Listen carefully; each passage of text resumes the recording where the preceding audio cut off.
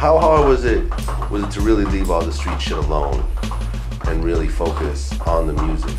It's very hard, man, you know what I'm saying? By me, that's all I knew, you know what I'm saying? Cause, you know, coming up, you know, my mother was on drugs, my dad was elsewhere, you know, my grandmother raised me, so, you know, and, you know, we didn't have that. The only thing my grandmother made sure is, you know, we was clean and we went to school and that was the war. But when she died in '93, they left me and my sister in the streets, you know what I'm saying? So I had to do whatever to eat, you know what I'm saying? I don't like to brag about it, man, but I was robbing, I was carjacking, I was doing whatever to eat. And, you know, I came from that and started selling drugs.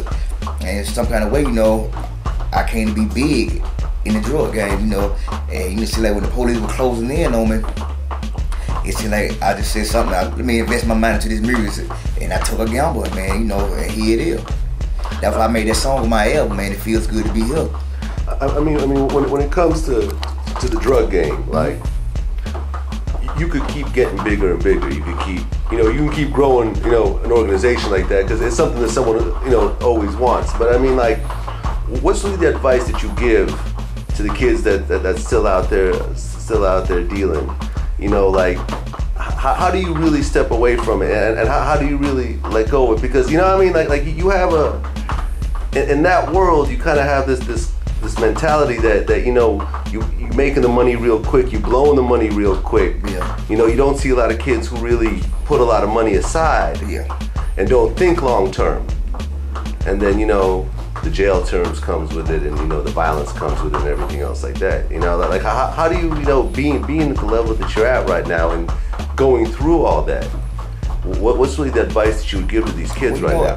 One thing about it, I've never knock a hustler or no man or woman for what they do, man. But the advice I give you, you know, everybody ain't cheats, man. You got a lot of Indians, so, you know, people like to shine. But my advice is, man, if you're gonna do it, man, you know, the dope game don't last forever, man. So, you know, cause that's, you know, that's crime. So, you know, you can't get caught for it, you can't get put away. So, you know, try to invest your money into some, you know, you want to do. It ain't got to be music. It could be whatever, man. But, you know, you got to think about it. You got family, you know, people out there who love you, man. You got to think for the long run. You just can't think for the flashy things you seeing right now, what you can do, cause money come, money go. Fast as you can get it, fast as you can get on, man. You weren't really, you know, real serious about the music in the beginning. It was something you was just kind of like really playing around with. Like, I think, like, you did your first mixtape, you had like 2 songs. Nah, my first mixtape, it was all the songs I had, period, that I have done. But you wouldn't believe, like, I wasn't trying to be a rapper at first. That's what I'm saying. I was trying to be the CEO, you know. Exactly. I went and got rappers who I knew from different projects, and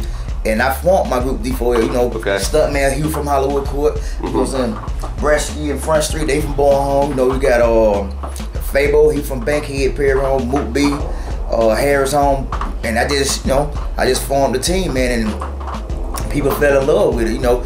And, you know, like, I formed a group like the end of 2002, beginning of 2003. By 2005, 2004, then we had got the song Bitch Can't Do It Like Me, but I ended up going to prison.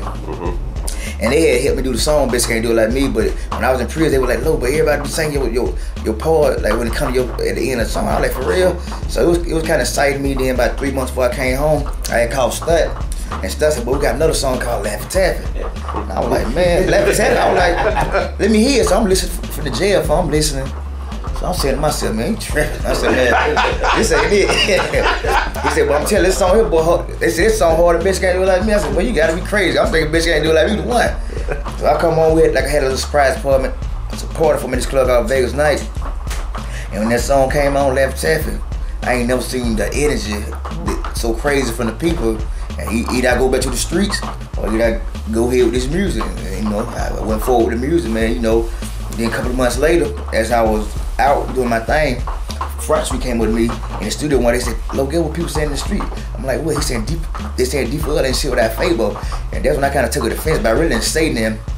Then when I used to go to the studio late at night, and I used to be kind of drunk, high, whatever, and I used to be trying to write. And that's when I came up with the song "I'm the Man," you know what I'm saying? And that's how I was feeling. And when I did that song, we took it to the Pool Palace. That was the first song I ever did by myself. So I took it to the Pool Palace and gave it to T-Rock. And, you know, I did a couple more songs, did the mix TD with DJ Scream, and the streets were going bananas. Yeah. But were you know, when you did the songs, were you surprised at the reaction? Oh yeah, I was surprised. I couldn't believe it, you know. When I did I'm the Man, people were coming up to me like, Shawty Lo, that's song, that's the type of music right there. We want to hear from you right there. You know what I'm saying? We want to hear that snap shit from you. You know what I'm saying? No offense to it or that, but we know you live it for real. We know you from Bangkok for real. We want to hear that type of music right there from you. I thought I did about luck, but you know, I just kept recording and doing more songs, and it was like, here I am, you know.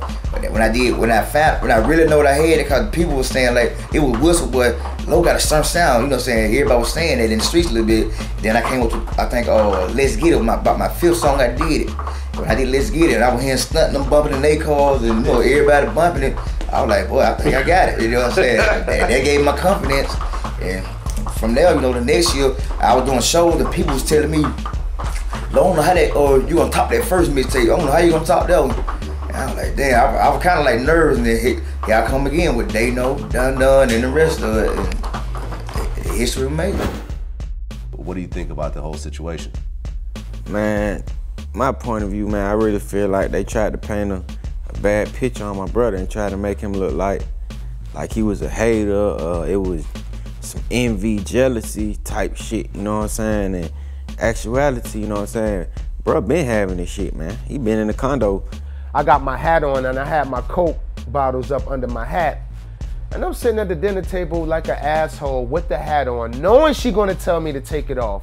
And I'm just sitting there just gulping down, you know, in my zone. She said, take that goddamn hat off at the dinner table. I'm like, come on, mom. Coke everywhere.